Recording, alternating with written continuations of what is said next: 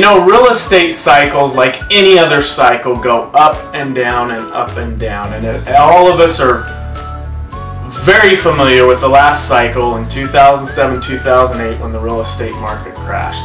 At that point, there were a lot of foreclosures.